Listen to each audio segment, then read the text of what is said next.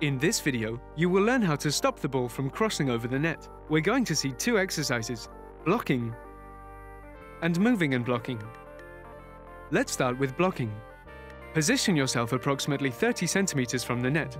Your partner stands on the other side of the court, near to the net facing you, and stood on top of a bench or a similar support. Make sure the bench or chosen support is adequately stable. Your partner throws the ball in front of them and spikes it as it falls down towards the net. You must jump to block the ball and stop it from crossing over. Adapt the timing of your jump according to the attacker's spike and the movement of the ball. Don't forget to control your landing in order to avoid touching the net or falling awkwardly.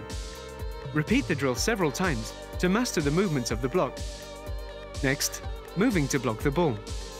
Move yourself along the net, 2 meters to the right of your partner. He or she will stay in the same position as for the previous exercise. This time, in order to block, you must move towards your partner with quick feet or running before jumping. Adapt the timing of your movement to the spike. Start this exercise again, but moving instead 2 meters to the left. Repeat the drill several times before swapping roles. Over to you.